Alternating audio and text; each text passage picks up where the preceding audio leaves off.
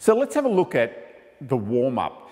When you're warming up in table tennis now, the popular idea is that you need to do more dynamic movements.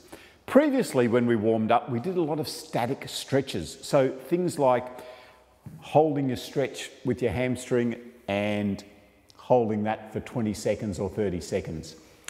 Now, as a warm-up, the popular thinking is that you need to be doing some more movement type exercises. So we tend to start our warm-ups with the top and move our way down. Before we do that though, I like to do just a gentle jog around. So what does that do? It just starts to get the heart rate up and you're just jogging nice and slowly. You don't have to sprint anywhere and you don't even need a very big area. So just jogging around. So just to start to get the whole body moving and to get your heart rate up slightly. How long would you do that for? Probably only 2 or 3 minutes at the most. Just as I said, just to get things moving. Then we're going to start with the body. So to start with, I like to do a shoulder movement. So that gets your shoulders starting to mobilize, rolling them forward, and then you can make the action bigger and bigger. And you'll feel the difference when you've got it small in there compared to when you've got a bigger movement. There's a wider range of movement and you'll feel different muscles starting to move in your shoulders. So then you can do the same thing, but going backwards. So again, you can start with small and move to bigger movements. If you want to get really tricky, you can do one each way. That'll be a bit of a challenge for you. Some people get it straight away, some people find it really difficult. Just battle, see how you go. So then from there, we've started to move the shoulders. Then we can start to think about utilising the waist and the sides. So the next one we can do is just moving side to side that way. So by moving side to side, now I'm starting to stretch down along there, down my lats. So here and there on both sides. So I can start to feel that all the way down here and here when I'm stretching side to side. Again, just nice gentle movements. You shouldn't be feeling any real pain, but you will start to feel a little bit of a stretch and even in through my back there. All right, so from that, you can move on and start to then do some rotation with the waist. So now we're really twisting from here. This one, it's important that you just try to keep your knees fairly stable and moving and pointing forward. So don't move your knees around too much because then you're not using this at all. That's a different movement. So we're just rotating from the waist here.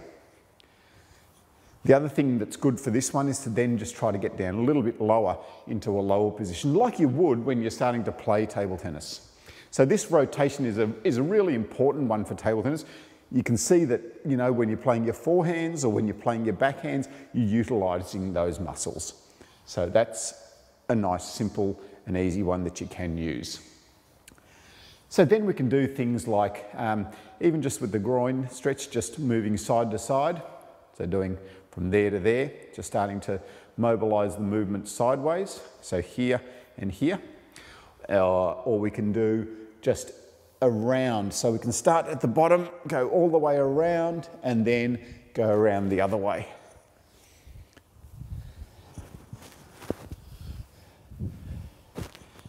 Another one you can try is going forwards and backwards. Forwards and backwards. So this is now starting to stretch in my quads and in my hamstring as well, so, and in the hip area.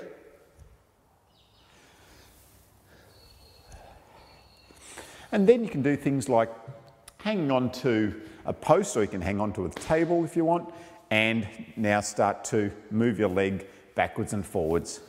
So with this, again, stretching in your quads when you move back that way, and stretching your hamstring when you kick it forward. So again, just a nice gentle movement. Just start to get the leg swinging backwards and forwards, which starts to mobilise it. Don't forget to use your other leg and do the same thing on the other side. And then you can do a sideways one, and I'll show you facing here. So now we're going to stretch sideways. So kick your leg across and then up to the side. And then do the other leg.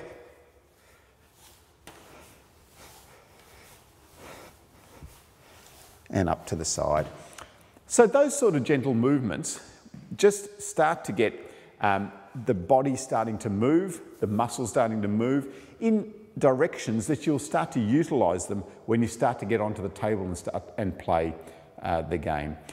Why are they important? Why is it important to do a warm-up? Firstly, gets the blood flowing, gets the heart rate up a little bit. You can hear that I'm puffing a little bit, and I haven't really done it the full warm-up, but I'm puffing a little bit. I'm the blood starting to flow through my muscles, which then helps to reduce the risk of injury when you get onto the table.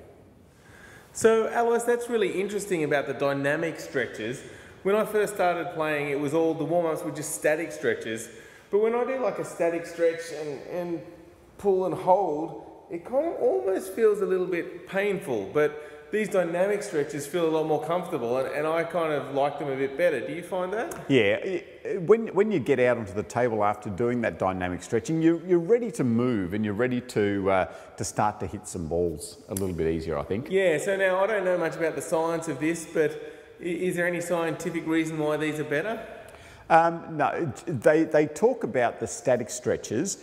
Actually, when you hold and keep the stretch there, what tends to happen after you let it go is the muscle goes bang and actually shortens a little bit for that short period of time, which could lead to more injuries. So that's why they're now recommending the dynamic stretches. Okay, and what about after the game? Is this static stretch still okay then? Or? Yeah, so static stretches are good. So they do help you with your flexibility in the long term if you do hold and keep those static stretches. So that's something you can do at the end of training perhaps. Okay, excellent. All right, well, yeah, there's a big difference from when I first started playing table tennis.